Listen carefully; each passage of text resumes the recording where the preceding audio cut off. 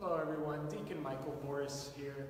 It's so good to be back with you, doing social media Mondays with Mike, and now I'm a deacon, so it's a pleasure to be back for the 2 months this summer to serve you as a deacon and to continue to reflect as we did during my pastoral year, reflecting on different topics. We did the Creed, I believe we did the Our Father, and now this summer I came up with the idea we're going to do a summer with the saints. So we will look at a different saint each week and reflect on why they're important for the life of the church and how we could perhaps develop a devotion to them as well. First, I want to start out by saying why devotion to the saints is important. For a while, I was not personally interested in praying to the saints because I didn't really understand the purpose, and I didn't feel like I was getting much out of it spiritually. But I knew it was important because it's what the church does all the time. So I asked God for the grace to show me why it's important. And slowly over time, God began to give me that grace and to show me that devotion to the saints is very important because their one goal is to lead us to Christ. So devotion to the saints isn't about worshiping the saint himself. It's about how did their life emulate virtue, the virtue of Christ, and how did they live the gospel, and then how can they lead us to Christ. So it's not about us praising them, it's about us seeing them as icons of Christ, not idols. An idol would be to make the saint something of worship, but to make them an icon means that they are showing us the way to Christ, that how we can become more like Jesus. So they're companions on the journey. They're like spiritual friends. I have a lot of friends at seminary that I share things with, and they help lead me closer to Jesus. Same thing with the saints. But the beauty of the saints is the church gives us the guarantee that if they were canonized as a saint, that means they're in heaven with the Lord, and that they're able to intercede for us. So that's why devotion to saints is extremely important.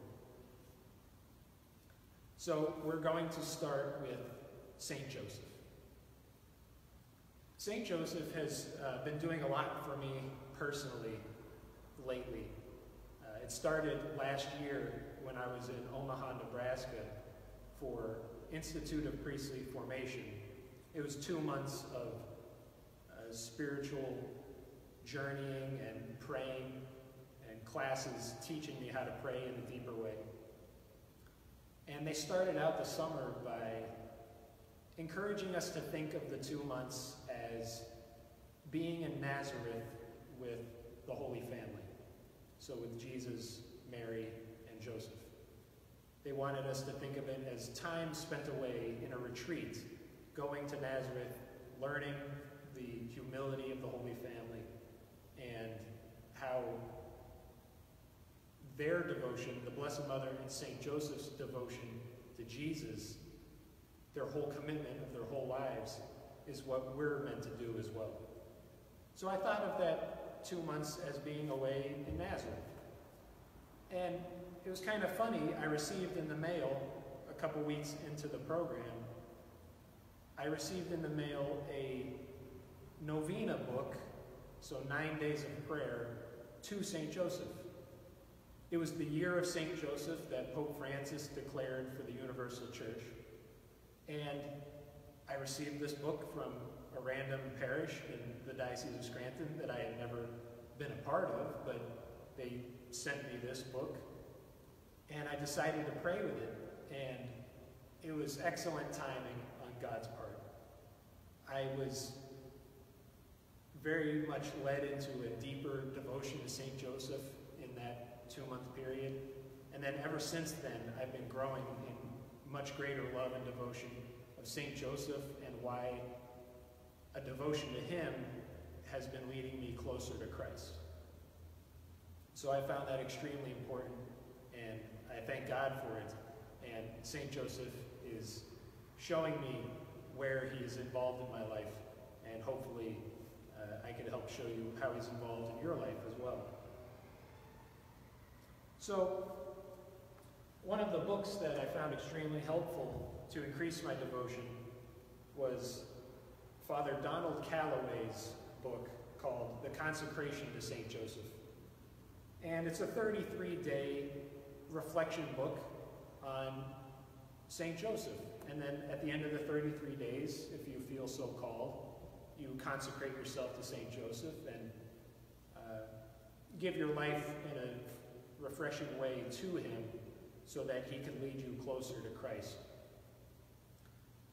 So I highly encourage this book, but I want to just read from the Litany of St. Joseph some of his virtues, and these are virtues that I think are extremely important for us and that we can grow in deeper devotion to St. Joseph. So I won't go through the whole litany, but here's a few things. Head of the Holy Family, pray for us.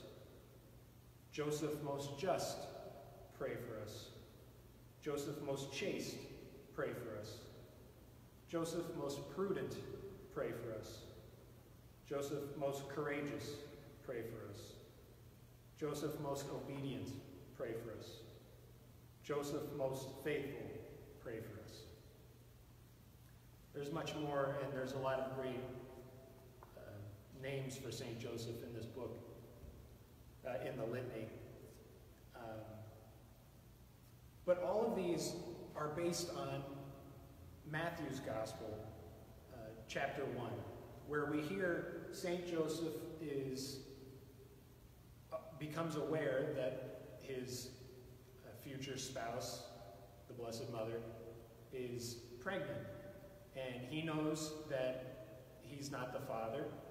So, he's confused as what to do.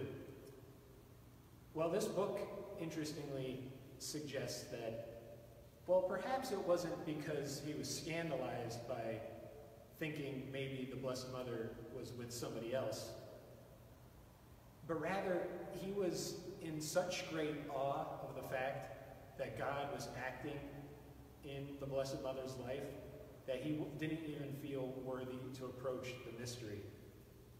And I think there might be something to this, because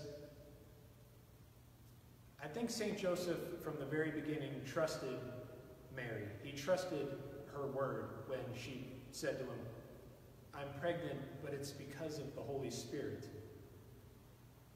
I think St. Joseph trusted her in that moment, and he probably was in such great awe of the mystery that he didn't feel worthy to approach it. So that's why he wanted to quietly divorce her. But then, that's when the angel visits him and says, "Do not be afraid to take Mary into your home." This is important because St. Joseph is a son of David. He's a descendant of the great King David from the Old Testament.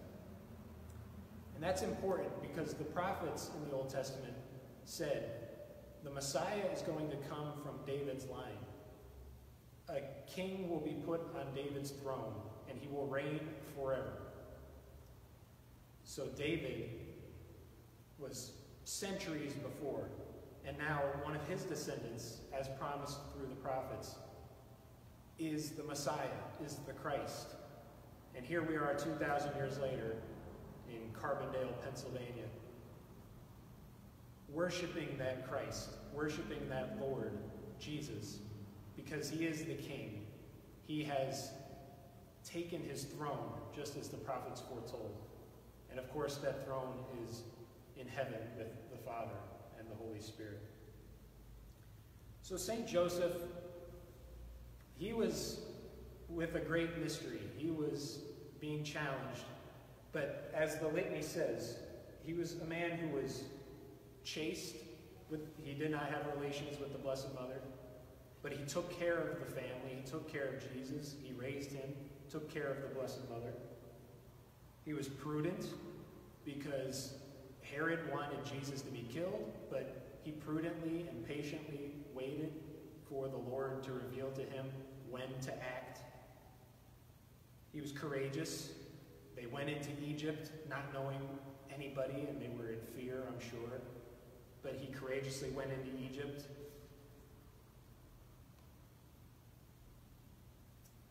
He was just.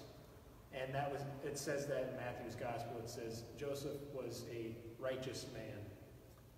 He was just. So he's a great figure for us to see as being worthy of emulating, being worthy of a devotion.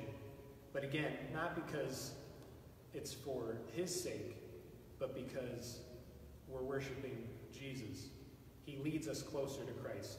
He wants us to know his son better, his foster child. He wants us to know about the beauty of the life that he offers us. So this is just a little flavor of the devotion to St. Joseph that I wanted to share with you. And we will conclude with a brief word, a brief prayer to the Blessed Mother, who is the spouse of St. Joseph. And we ask for her intercession, as she is the mother of God and the mother of the church. And today is the feast of the Blessed Mother, Mother of the Church. So we ask for her spouse's intercession, and we ask for her intercession as we pray together. Hail Mary, full of grace, the Lord is with thee. Blessed art thou amongst women, and blessed is the fruit of thy womb, Jesus. Holy Mary, Mother of God, pray for us sinners, now and at the hour of our death. Amen. God bless you, and we'll see you next week.